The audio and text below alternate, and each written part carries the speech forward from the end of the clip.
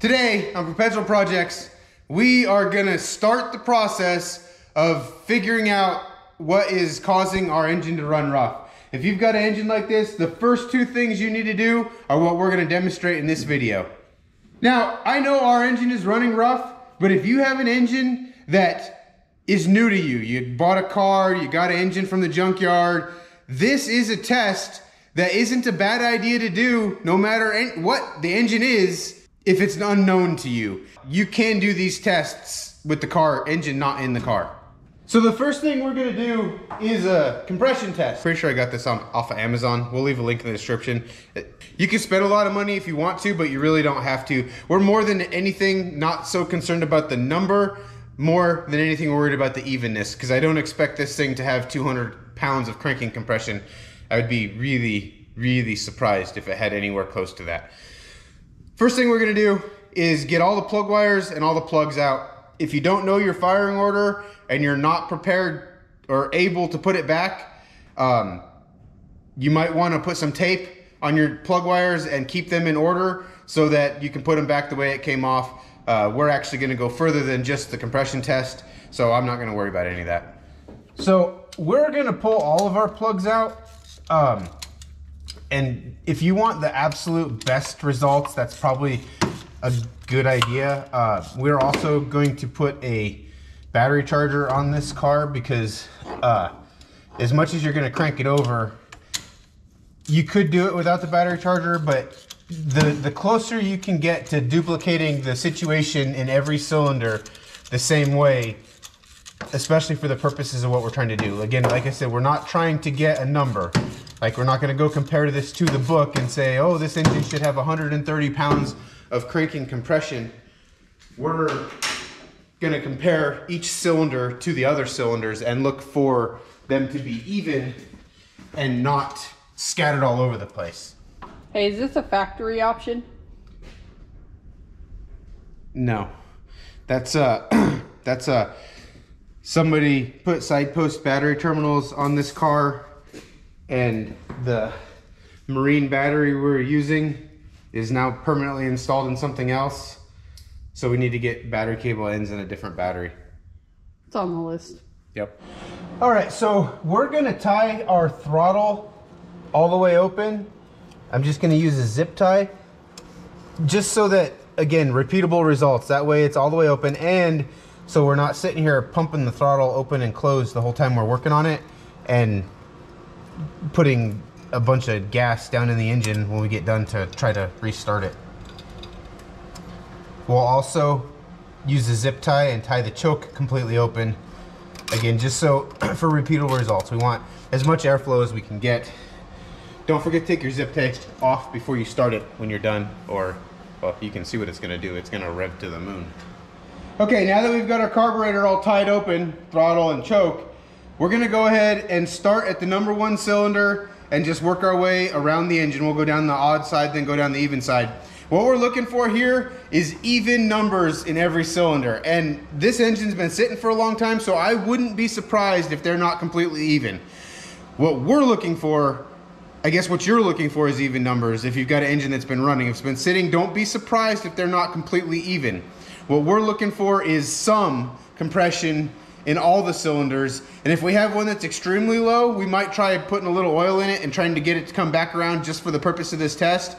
We're looking for mechanical damage more than anything. We want to see that it's got a piston in every hole. I mean, I assume it does, but that's the kind of stuff we're looking for. That the valve train is opening and closing the valves. It doesn't have a valve stuck completely open, doesn't have a hole in a piston, doesn't have things like that. That's what we're looking for. So how will you know if you have that?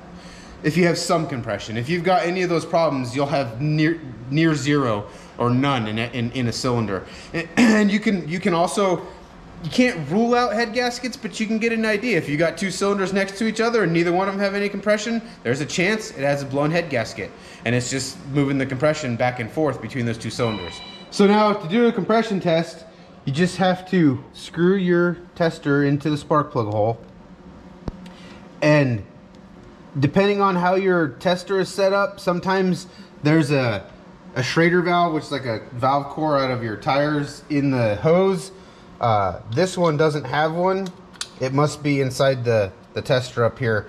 If you have one and you've taken it out to use it for something else, make sure you put it back or it won't hold the reading. We're just going to use the power probe and stick it in the starter relay and turn it over. Now you can turn it over and count the number of times it pumps, or what I do, I just let it go to the highest reading. I keep going until it quits moving, and that gives me an idea where we're at.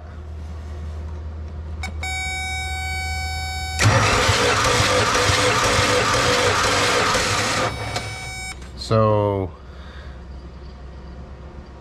looks like 165.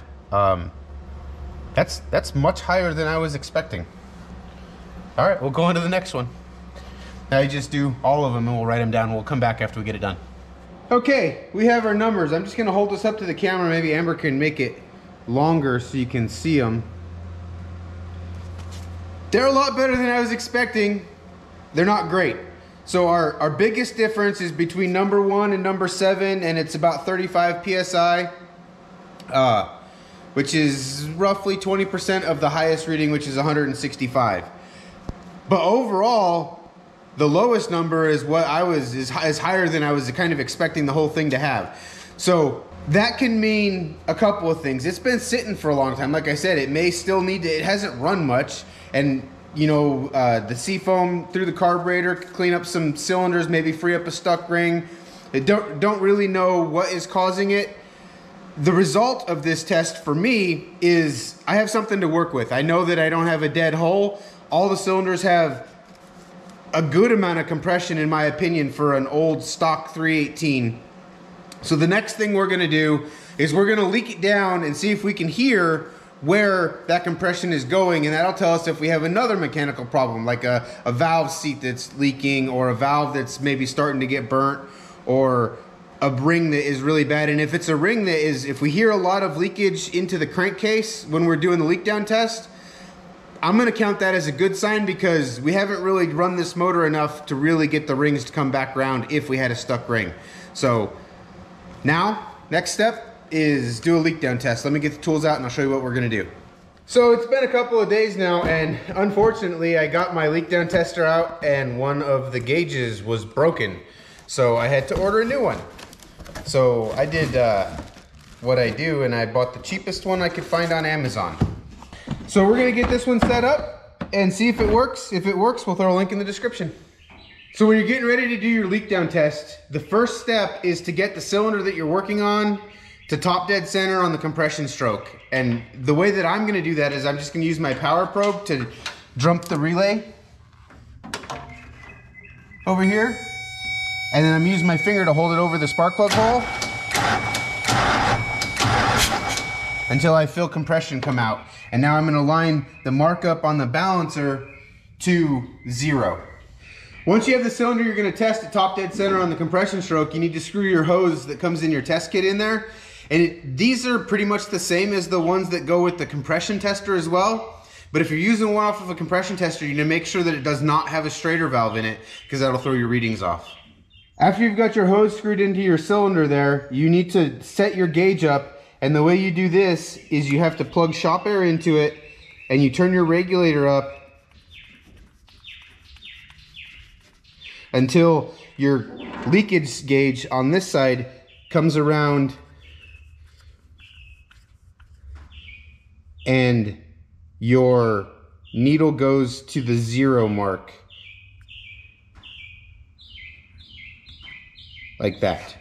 Once you have your gauge set to 0, be careful when you plug this in, because sometimes the engine will turn over. So make sure whatever you're turning the crankshaft with and your hands are clear of the belts and the fan. So then once you plug it in, you're gonna get a reading. And ours is showing about 30% leakage, which on this gauge is green. I think that's pretty standard. We're gonna call this good. And this engine still has not been heat cycled a bunch, and we haven't really driven it, so the rings could come back around a little more. And this cylinder is also the one that had the highest compression, so that makes sense. So now we can go through the rest of our cylinders, and on a V8, well, I'm not gonna say on every V8, on this V8, I know that 90 degrees on the crankshaft is going to advance me 1 cylinder in the firing order, so I can go through the firing order and turn the crankshaft 90 degrees each time and go through the whole firing order to check the rest of the cylinders. We're going to go ahead and do that now, and we'll come back and discuss the results. All right, so we finished our leak down test, and ours came in around 30 to 40%, which is about what I was expecting. And more than anything, I wasn't really looking for a number on this test. What you can do with this test is you can hear, if you have a cylinder that's leaking particularly bad, you can use the sound of the air and figure out where it's coming out of. Like if it's coming out of the intake here, where the carburetor is supposed to be, then it might be something within a stuck intake valve or something going on there. If you can hear it coming out of the tailpipes, then it could be on something on the exhaust side, either a stuck valve, maybe a burnt valve.